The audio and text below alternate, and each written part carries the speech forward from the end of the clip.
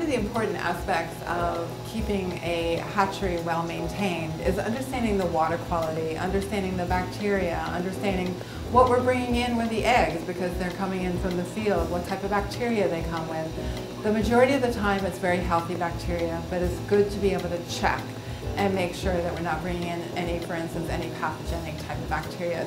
So today I'm really happy to let you know that we have Julio Garcia, who's with the USDA ARS, and he's a microbiologist, and he's come to the lab to show us how to put together techniques to be able to measure the bacteria that is with our egg masses. And so thank you so much, Julio. Thank you. So I'm gonna take 2 samples of each one of the samples that Megan brought from the field. One is going to be the surface of the eggs.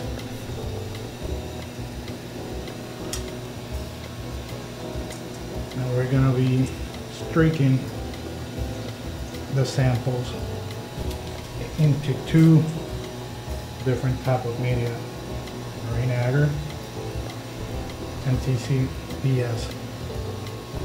And those media should help us determine the bacteria. So Julio is now working with a marine agar called TCBS, and it's very specific agar, whereas the clear agar was more general. I do want to let you all know that this is an optional testing that you can do in a hatchery, but it's really important to understand if there are any problems in your hatchery, where your problems might lie.